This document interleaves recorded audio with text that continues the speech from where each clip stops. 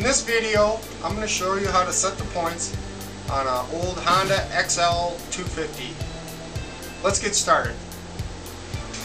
These are the tools I'll need for this project.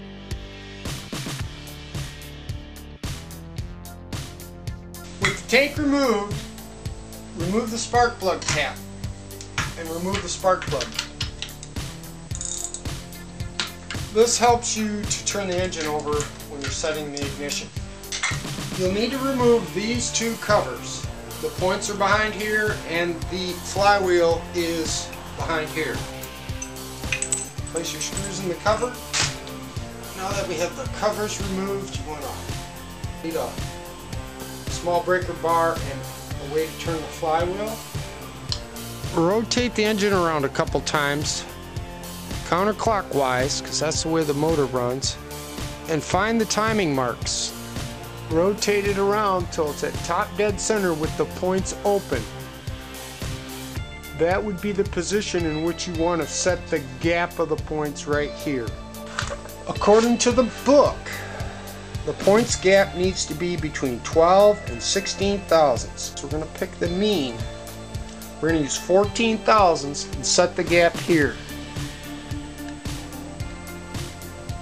Loosen the screws a little bit that hold the points.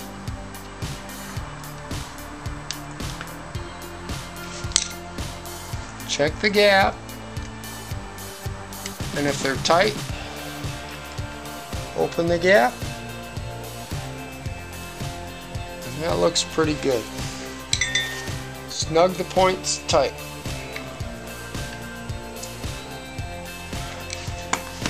Check them again and make sure they didn't move. Feels pretty good. Now that you have the dowel set for the points, timing is set by moving this outer plate. Loosen these screws up, and the place you want to start is where the little marks line up right there. So slightly tap it over there. Once you're in that position, snug these up a little bit.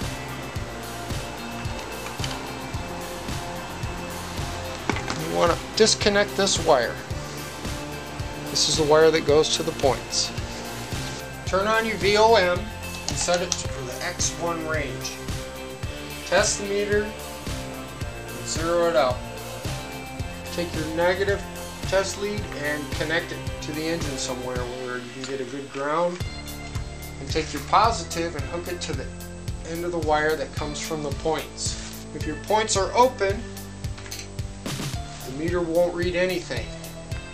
You can test it by shorting it out and making sure that the meter reads, but you know that it's hooked up correctly.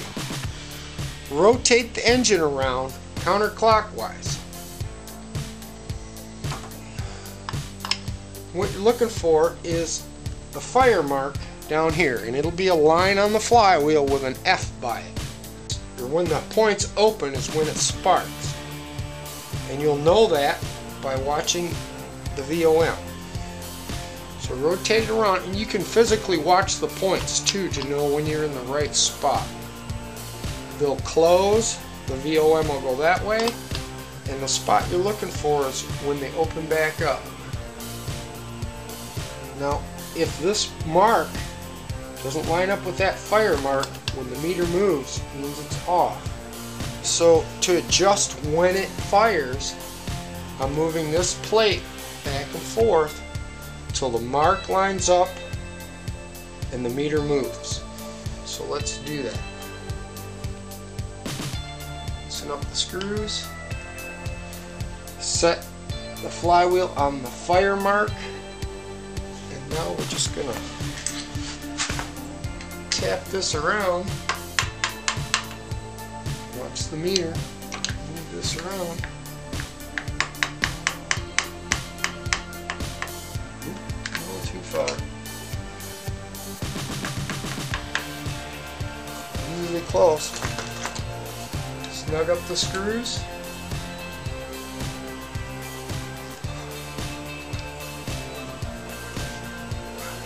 Then I'm going to check it. I'm going to back it up, quarter turn, and then I'm going to come and I'm going to watch. I'm going to watch the voltmeter and the mark at the same time. As I come up there, boom. Fire mark lines up and the meter drops. I'll do it a couple times. If it isn't a good clean drop, it means the points are dirty. If you can't get it adjusted in this range, it means that your points are worn out and they need to be replaced. The other thing you want to check is this little felt wiper you'll see on these things. And what you do is you rotate this thing and you watch the high spot of the cam is where this wiper is supposed to hit. And it keeps the timing cam clean and oiled. And if it's not hitting it,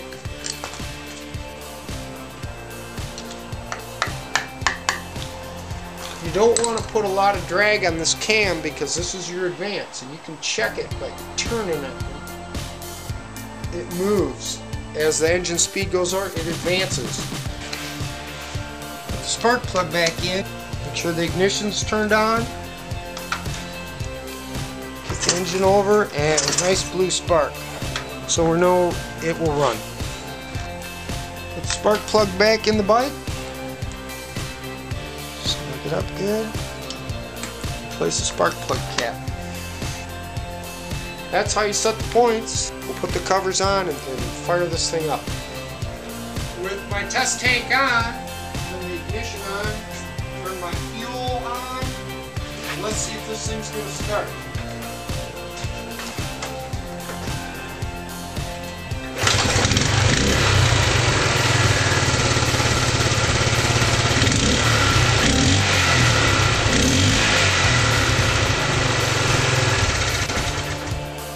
Right up. A little smoky, but it's an old bike.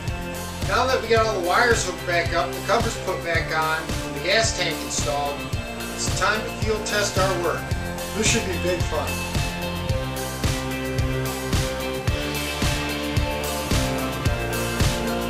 Thanks for watching, and we'll see you next time.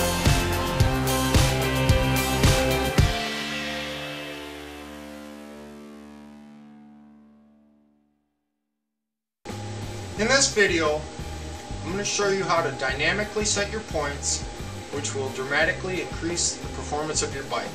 This can be done on motorcycles with points or electronic ignition with an inductive timing light.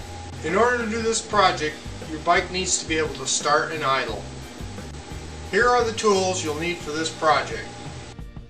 You'll need to remove these two covers. The points are behind here and the flywheel is behind here. Place your screws in the cover.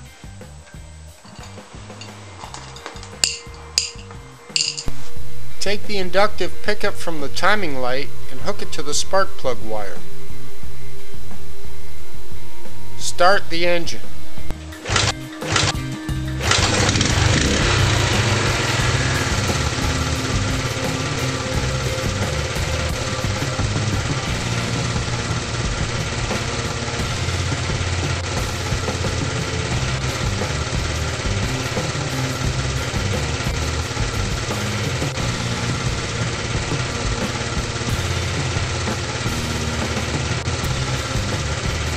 There.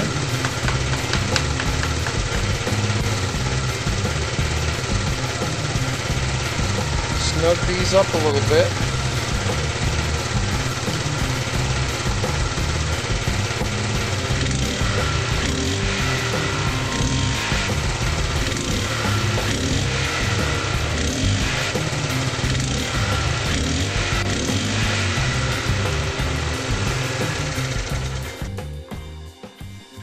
If you have a multiple cylinder bike, just repeat the process for each set of points or trigger coil if it's in electronic ignition. If your bike doesn't run, check out my video, How to Set Motorcycle Points Statically. If you need a way to hold up your bike, check out my video, Simple Motorcycle Lift You Can Make. Thanks for watching, and we'll see you next time.